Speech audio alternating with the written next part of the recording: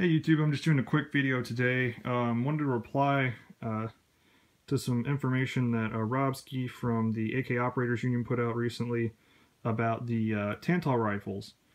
He was doing a video about the AK selector lever, how to use them, how they work, and everything like that.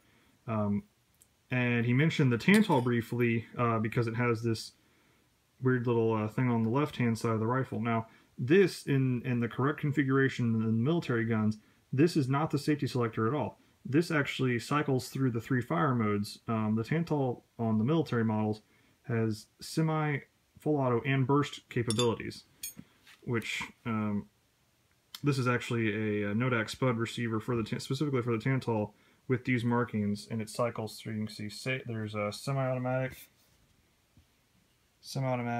I believe I can't remember which one is which, but I believe it's burst and full auto. It's one way or the other, I believe. And so this selector, like I said, it does not does not control the safety in any way whatsoever. The safety bar is an entirely separate part that still sits on the right side of the rifle, just like on any other AK. It goes up and down. Now, where it's easy to get that confused is because the US versions, for some reason or another, when they were imported, Century or whoever assembles them, they drill hole. Let's see, let me get the focus. They drill holes through both the safety and the fire control fire mode selector, and then they put a roll pin through there. And what that does is it kind of links them together. So you can use in theory anyway, you can use the fire mode selector to move the safety up and down from safe to fire and vice versa. Now, in practice, you can only move it from fire to safe. Moving it downwards from safe to fire is pretty much impossible.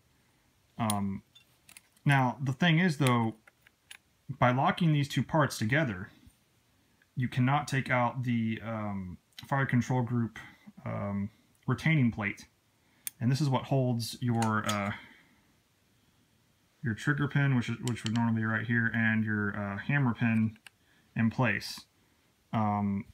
So that's a bit of an issue then, because if you need to clean back up here in the back of your receiver, maybe install a new trigger group, you can't do that because of the way they have this set up. Mine, I actually took a Dremel and Dremeled far enough into there where I could just pull the roll pin out that was holding it locked into place. So, like I said, this is not how the normal rifle is meant to function. This is only some sort of side effect because of being assembled in the US. I don't know if this is something to do with ATF regulations or not. I seriously doubt that, because simply removing that pin and allowing these parts to move freely of each other has no effect whatsoever on the rifle's function in any way whatsoever. So, like I said, I did this so I could be able to play with the parts down here in the trigger group. You know, be able to take them out, clean them, things like that. Say, for example, you have a bad spring in your disconnector, you want to change your hammer spring, something like that, you know, your hammer trigger spring. You know, you have to be able to take these two parts apart to be able to do that, because your retaining plate is held in place by your fire mode selector. Anyway, there you go, guys. I just want to put that out there. I don't know if anybody's really done a video on this before, so figured it's not exactly common knowledge, at least on YouTube anyway. So there you go. Y'all guys have a nice day. Thanks for watching.